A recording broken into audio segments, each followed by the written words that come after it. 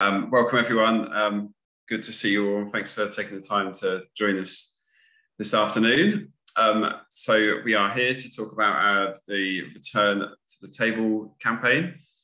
So we'll just run through the purpose of it and why it was put in place, alongside kind of how the tools and stuff and resources that are available for clubs and organisations to help get people back to the table, and then also kind of we'll touch on, I guess, the opportunities for clubs, leagues, and other organisations to get involved in the campaign.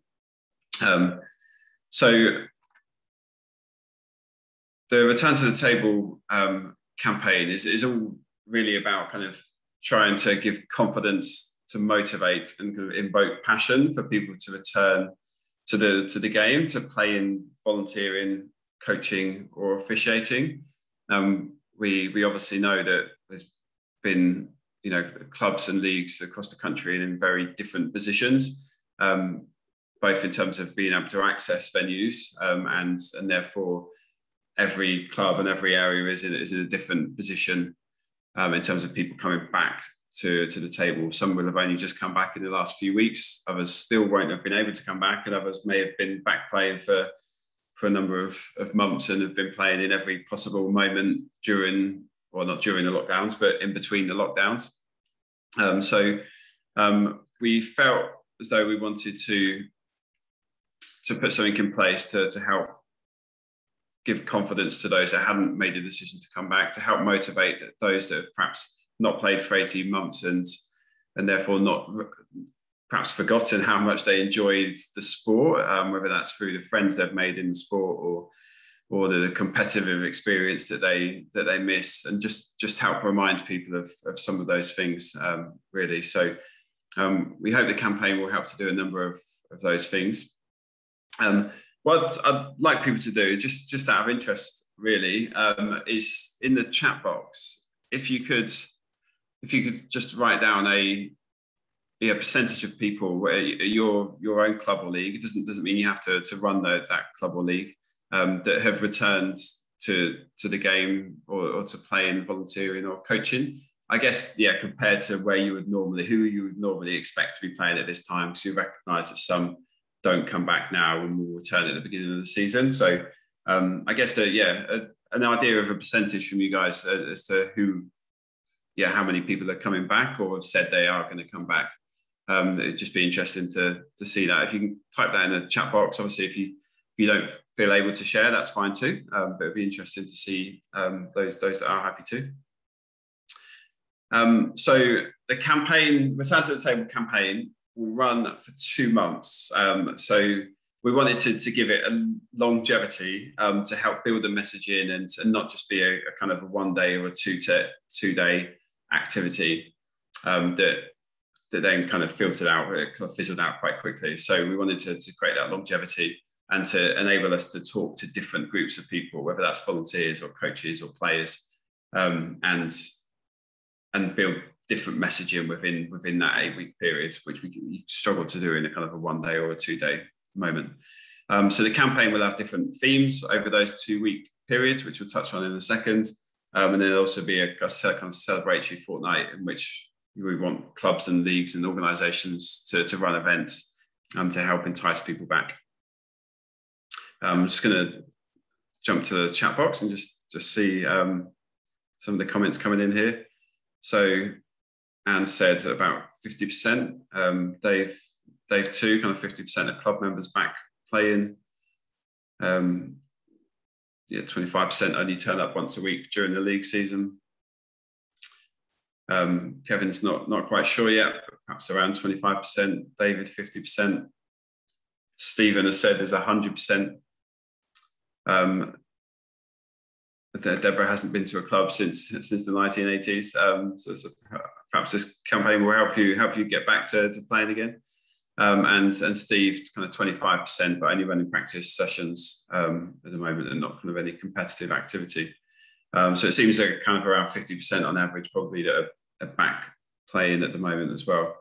And Anne's comment around kind of missing players offset by quite a lot of new players and members, I think is a was speaking to Martin just before, actually, is something we have seen quite consistently. Those clubs and leagues that are set up and do well to reach out to new players have often said, oh, good, we're going to struggle to get our previous existing players back in when they decide to come back because of all the new players that are starting. And Jenny said about 40%, but kind of running coaching sessions. So thank you for that. It's interesting to see. And do keep writing any questions or kind of comments in the chat box in terms of your own club's experience or questions that you'd like to ask. So there are some key campaign messages really, and they've all come from your feedback to us around how we can look to address the concerns that have been raised by either clubs or members or kind of volunteers and coaches, and also take advantage of the opportunities that might have presented themselves through this last 18 months, which we'll touch on a few of those in a little while. But it also kind of takes into account the concerns and opportunities that have been raised through Club Matters surveys, which is Sport England Club Matters, the Sport and Recreation Alliance surveys, and the Sport England Active Life surveys, which highlight some of the lack of confidence still with a large proportion of the population in coming back to indoor spaces to play physical activity. There's a lot more confidence to come back to outdoor sport and physical activity, but it's still, I think it's 54% of the general population has still expressed that they are concerned and have concerns about returning to play sport and physical activity indoors. So which is, it's obviously half the population is still difficult to do that. So that probably perhaps marries up with that 50% that have come back so far, because there's still a large proportion that don't have the confidence yet to do so. So the key kind of 3 key campaign messages that we will include within that, within the kind of messaging throughout, is around confidence and how we can use the video content and interviews with clubs that we've generated, as well as kind of toolkits to build confidence and the messaging that we can get out to those people that haven't yet come back to the game, both through our own kind of channels and through obviously clubs and leagues channels. So an example of that is we've developed a template email that clubs and leagues can use to send out to their members to show them the work that they're doing to make it a safe place to come back to and to help motivate to get them back. So that will be, it's not quite yet ready, but it will be over the next day or two, and it will be in the toolkit, and we'll obviously share that with clubs as well. The second one is around kind of returning with motivation, and just helping to motivate people to come back. And the third one is around kind of passion and whether that's be through the Olympics or the Paralympics. And we just had Commonwealth Games 1 year to go events yesterday, and trying to invoke that passion for people of their love for the sport. So this is just a slide with pretty logos really, but there's lots of different logos that you will see within the assets for those of you who've downloaded the digital toolkit, and there are lots of different kind of return with friends, return safely, and depending on, I guess, the feedback you yourselves have received as clubs or leagues, you'll be able to use the appropriate kind of messaging to help appeal to that group. So it might be a 50 plus group or a youth aid group are very focused on the social activity, and then you may choose to focus on kind of returning with friends and playing the social element of the sport. Whereas, a different group of individuals might be more reluctant to play because of the safety measures that they're not sure will be in place. So if there's any logos that you think of or would be useful to have a return to or return with within that, do let us know, and we can quite easily create those for you and help to bring that messaging home.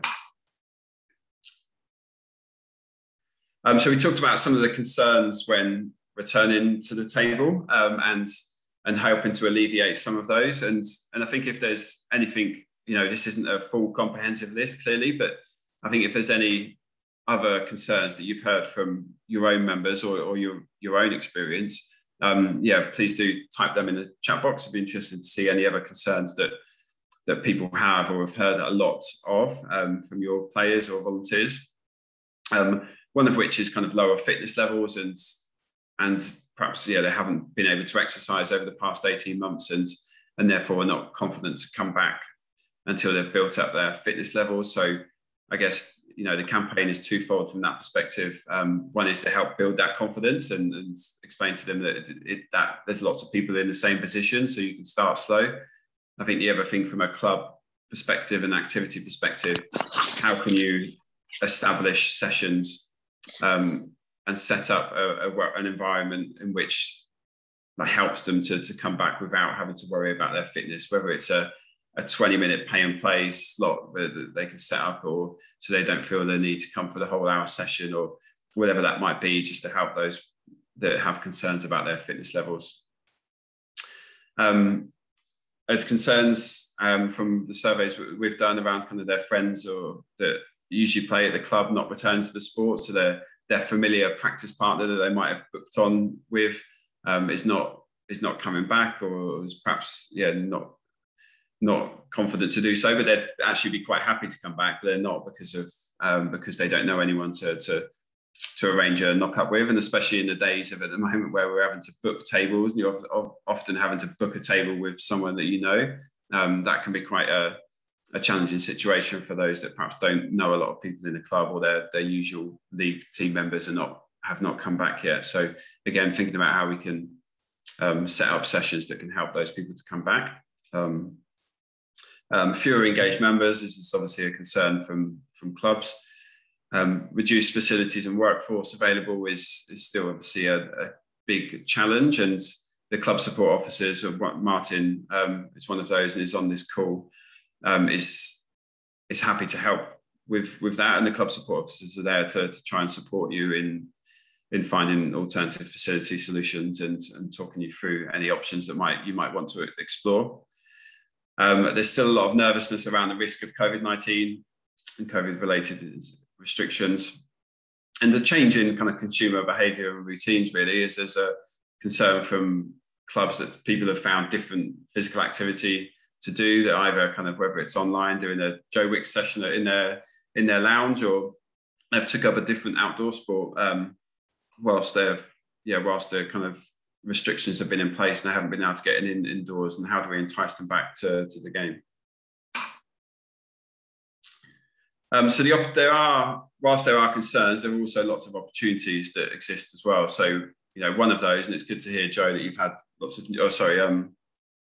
Anne, you've had lots of new people come in through your doors as well, is that the number of people that bought tables for the home over the past 12 months has skyrocketed. You couldn't find a table for love nor money in the first lockdown. Like every table tennis company was selling out of indoor tables for the home. So there are lots of people out there that are picking up a bat and playing that weren't before. So we have seen a lot of clubs be really successful in generating new participants. A club that my son goes to, they originally had 4 young people, but they've now grown to 12 over the past kind of 2 or 3 months. So there are people, whilst there are people who are nervous, there's lots of people that are also keen to get back, find something new as well, and become physically active again. There's a post from Steve that they've had 15 new members since returning. So I think there is a real opportunity there. And that's what we hope the campaign can be used for too. And that kind of goes to the point really, is 58% of people say they would like to do more physical activity once COVID-related restrictions have been lifted.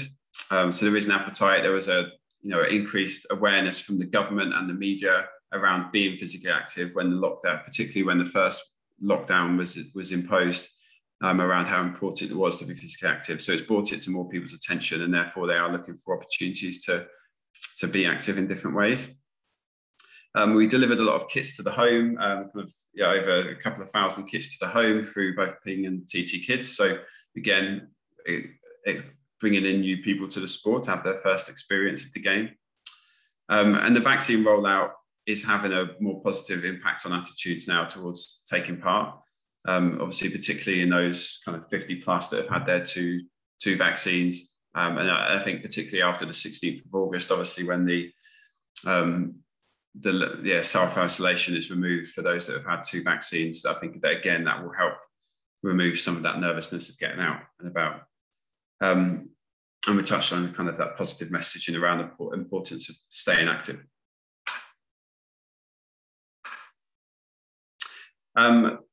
So as I mentioned, we have got some kind of bi-weekly themes. So within each 2-week period, we will focus on a slightly different area. So the first 2 weeks will be more focused on adults, which is obviously where we are now. The campaign launched on Monday.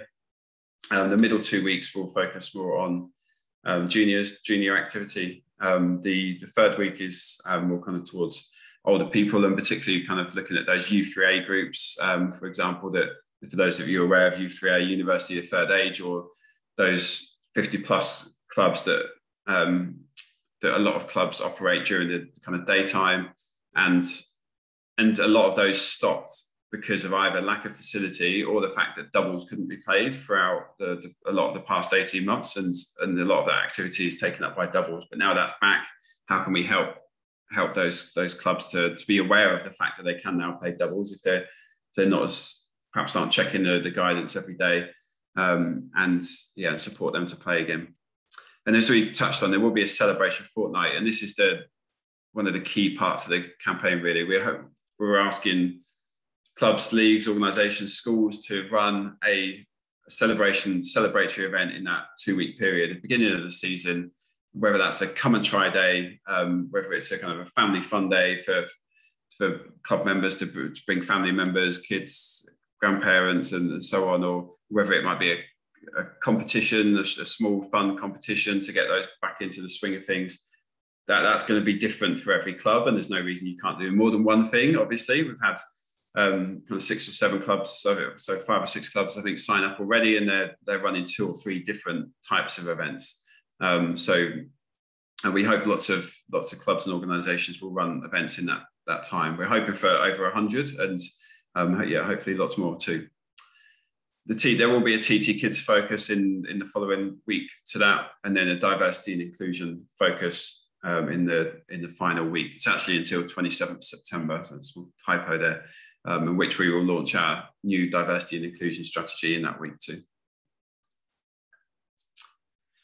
So as we touched on, the celebration and engagement week in that kind of fortnight period at the beginning of September is a real opportunity to celebrate and engage with our members, both existing and potential new, and run kind of these return to the table sessions for people of all age groups. There is a toolkit available, which isn't just for that fortnight, but it has a guidance document for running your open day and ideas as to what you might do. And it's great that 56 kind of organisations have already signed up to that toolkit, and hopefully received all that information that they can download, all the logos, all the posters and flyers that you can access to use for your own kind of part of the campaign.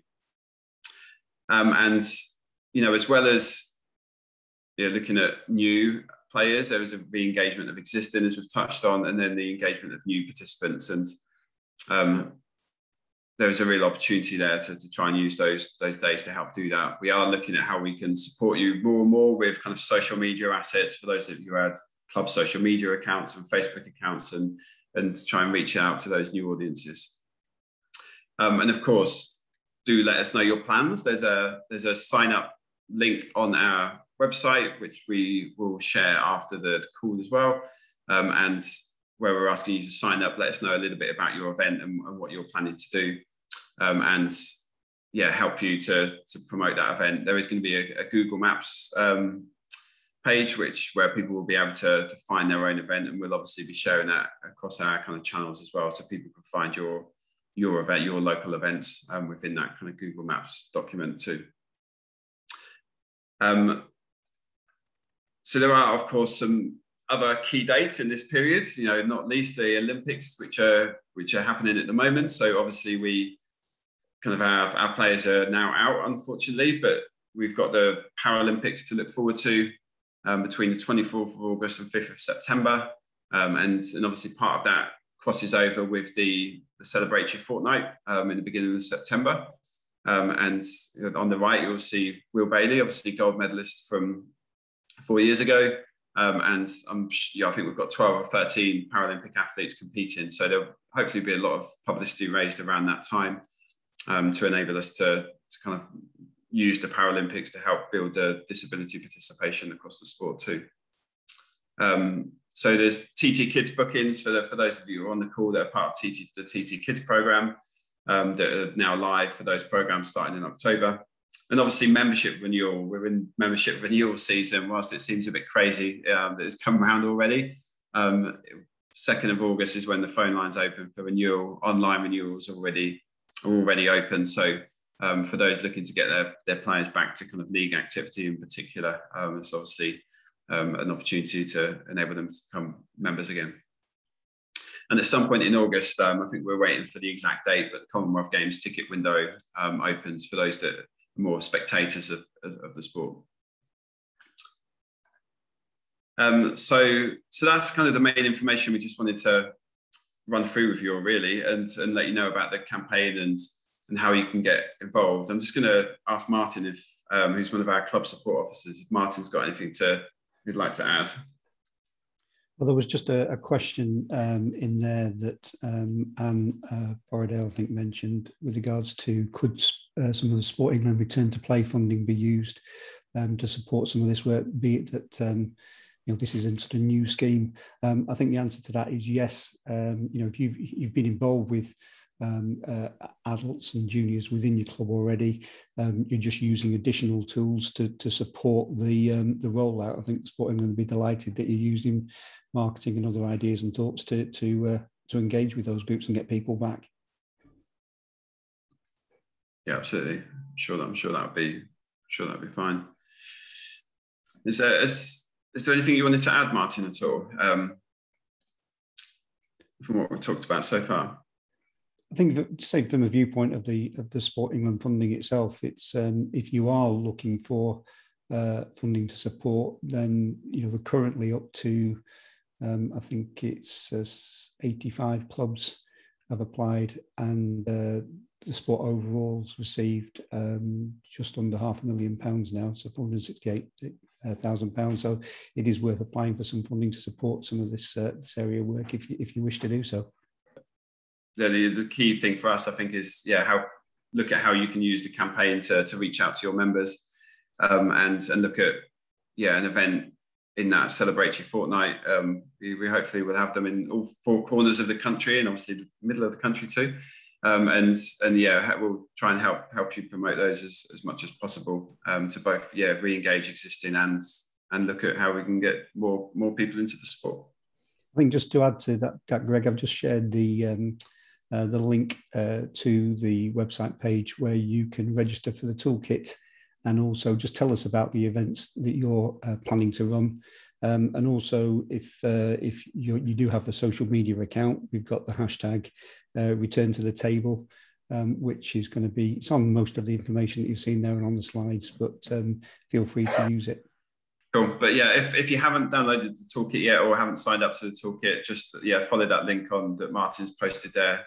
There's lots of useful kind of either pictures, images, posters that you can utilize there. And as I said, we'll be adding that kind of template email and messaging that you'll be able to use as well. Cool. Thank you, everyone. Good to see you all. Thank you for joining us, and good luck with your return to play.